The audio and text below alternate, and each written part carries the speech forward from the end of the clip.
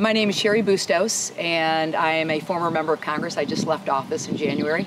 Served 5 terms, all 5 terms, which is 10 years, served on the House Agriculture Committee.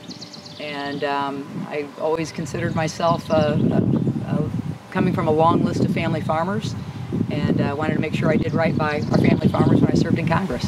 It was actually out of the office that I came from. We wrote the Next Generation Fuels Act, and obviously we did that in conjunction with the Illinois corn growers. Everybody who had an interest in ethanol, we worked together to craft a piece of legislation that was going to be the exact right piece of legislation on behalf of ethanol. The Next Generation Fuels Act cleans up the air. It's good for rural America, for everything that's right behind us right now.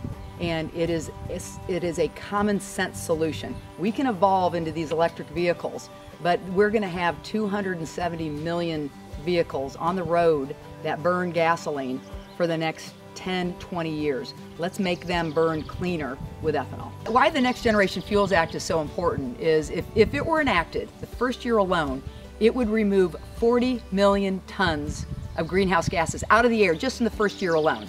Now, that's kind of hard to picture that. So that's the equivalent of taking 10 million gasoline burning cars off the road in the first year alone.